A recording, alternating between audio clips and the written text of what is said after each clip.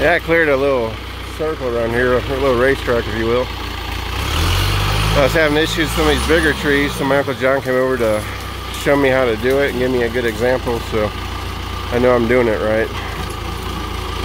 So sometimes it pays to have a mentor, especially one that doesn't mind putting up with your stupid questions.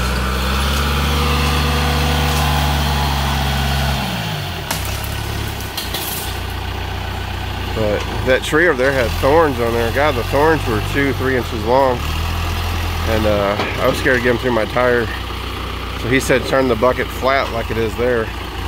And then just push that as far as you can. Keep them out of your tires, keep it out of your skin.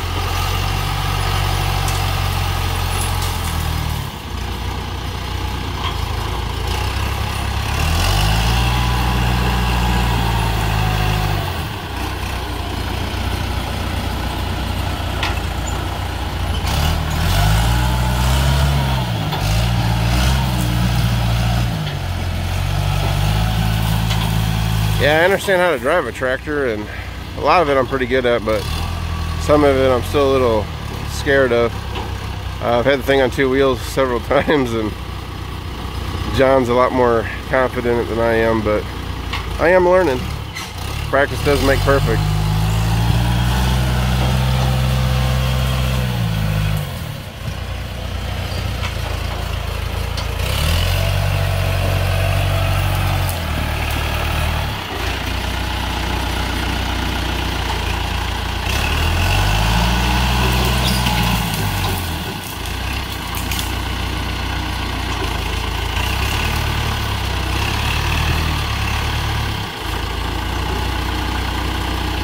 Yeah, you can see here I cleared a circle around there.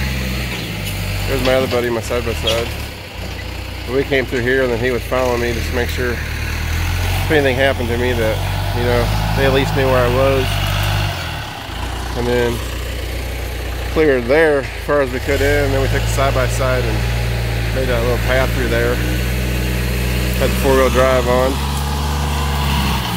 But slowly but surely we're going to clean it out, and we're going to make a little bit of room for bushcraft, and we'll have more land for the cattle and the pigs as well. So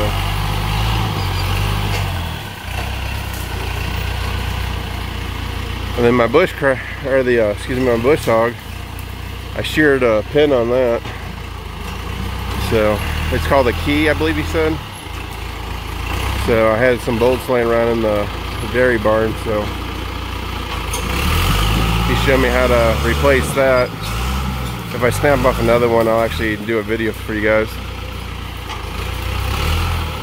But the little gearbox on top, you just raise that up. There's a bolt in there that just snaps off. And if you know you hit anything hard, that thing will shear, and that way you're not tearing up the bush hog itself.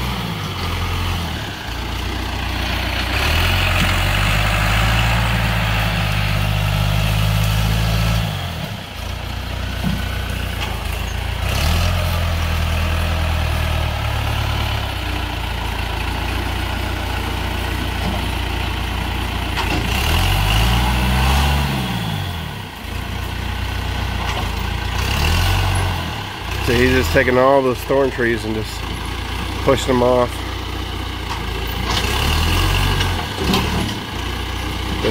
The one good thing about having all the rain is that the soil is real loose right now.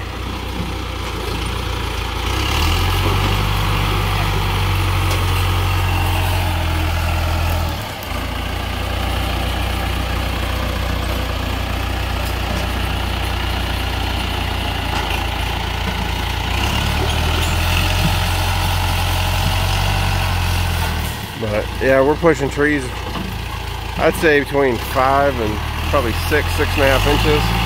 We're pushing them over.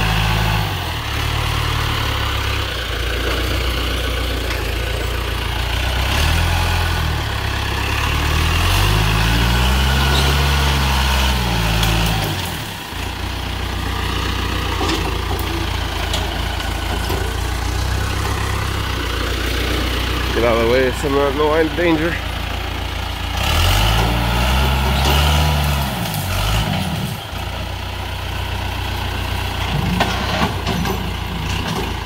I tried that earlier and had the front tires straight up in the air. That was enough for me. John's a lot crazier than I am.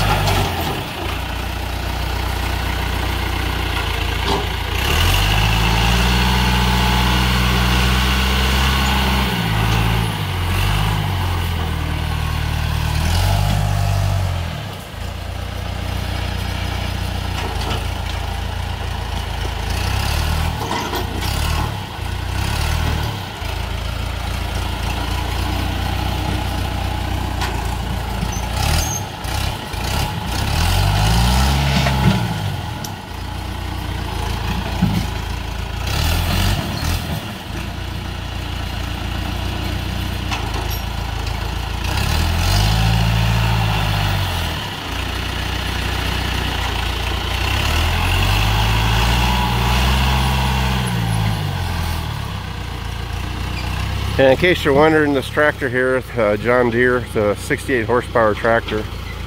So for you car guys, 68 horsepower doesn't sound like a lot, but you know, your average farm tractor, just for your average guy, probably about 25 to 50 horsepower. So when you get a 68 horsepower one, this is a fairly, you know, beast, fairly just huge tractor for your average guy. You know, if you got a huge farm and you're doing all kinds of work, you know, it's nothing. But yeah, for your average guy, this thing's a beast. And diesel is always a better option. So he's just pulling the roots out now. There it goes.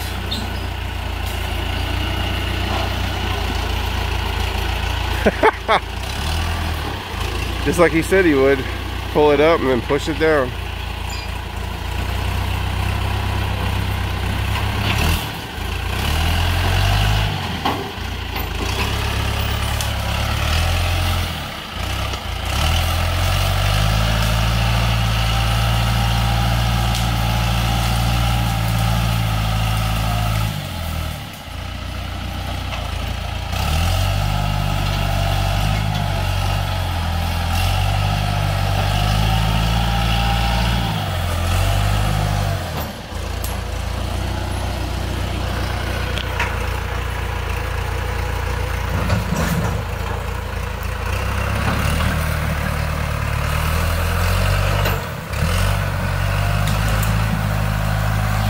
The ticks are biting. They found me. But that'll give you a good example of how clearing is. Like I said, when we first got here, everything was just growed up. You couldn't see anything. And like I said, I just went around a couple times and kind of made a round track so we could just get in here and kind of see what we had in here.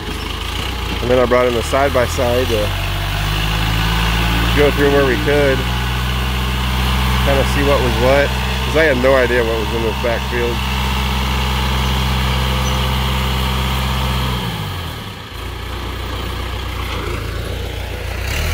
So, and here's where I went.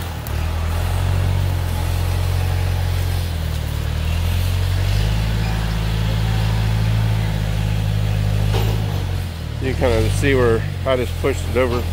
I was trying to bush hog, but the bush hog wasn't working. So the PTO was spinning, or the shaft, I should say, the drive shaft. And so I thought it was working. And I was like, well, it sure didn't take it down very far. So I did it, went around a couple more times. And then I got out and looked at it, and the blades just weren't turning. So that's when John came over to let me know that I sheared one of those pins off and how to fix it. But yeah, this is our path out of here, and now we have one in and out of the woods. So